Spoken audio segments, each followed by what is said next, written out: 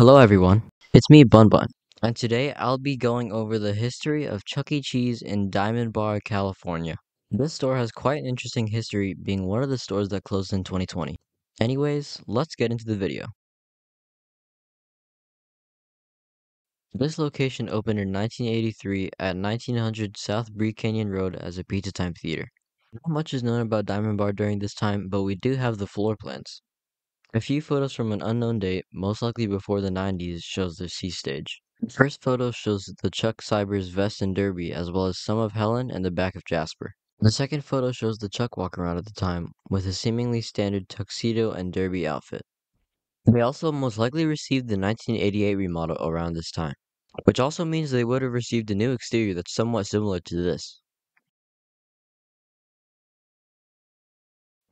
Sometime in the 90s, Diamond Bar would receive Operation Thump Chuck, maybe even an earlier version, which consisted of replacing older decor for newer decor, removing the checkers, remodeling the exterior, new games and rides, and most likely a new show.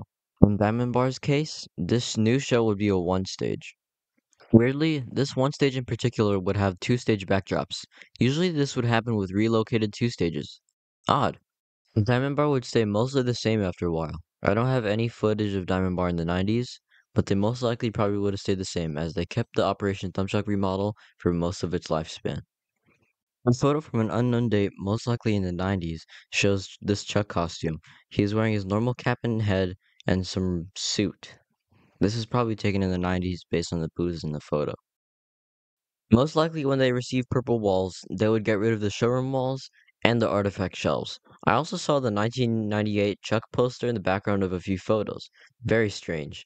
Yeah, they also had the confetti poster from like 1991 at the same time. I don't know how this happened, but I guess that's just how it works.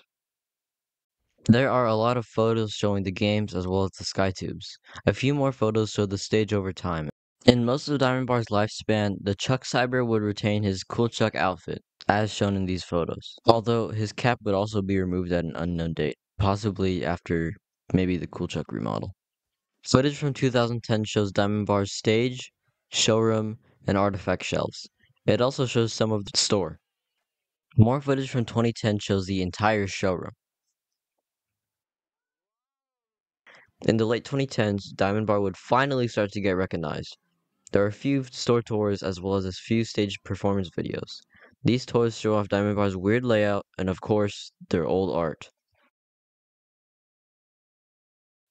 A photo from September 2018 shows most of the game room and some of the art. In Diamond Bar's later years, the Chuck Cyberamic would eventually receive the Rockstar outfit. Footage from January 2019 shows Diamond Bar's stage in okay shape, but there definitely could have been improvements. In 2020, Chuck E. Cheese would go bankrupt, closing many locations. One of these locations, unfortunately, would be Diamond Bar. This makes sense to me as its very odd location next to office buildings and a highway probably contributed to this closure. This store would remain abandoned with the removal of the signage on the exterior sometime between mid 2021 and 2022. Around this time, and maybe when the store was still open, Arcade Craniacs would film this location. A few photos from April 2020 show Diamond Bar's state at the time of closure. The two photos show lots of boxes, presumably of things in the store, as well as a record poster in the back. You can even see some of the stage. The store would be fenced off with a video showing the interior. Another video shows Diamond Bar's condition at the time. After only 2 years of closure, the small amount of footage showed Diamond Bar in a terrible shape with lots of vandalism even when fenced off. In 2023, the store would be rumored to change into an office or medical facility. The building would be fully gutted, only leaving the frame. The entire store would be rebuilt in November of 2023, confirming the rumor.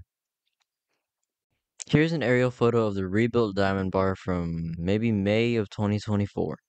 As you can see, they have mostly completed construction by this time.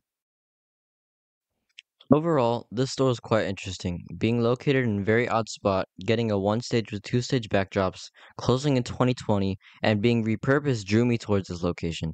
If you would like to see more of these videos, comment below, and maybe even what store for me to do next. Anyways, save Burbank and also save Spokane.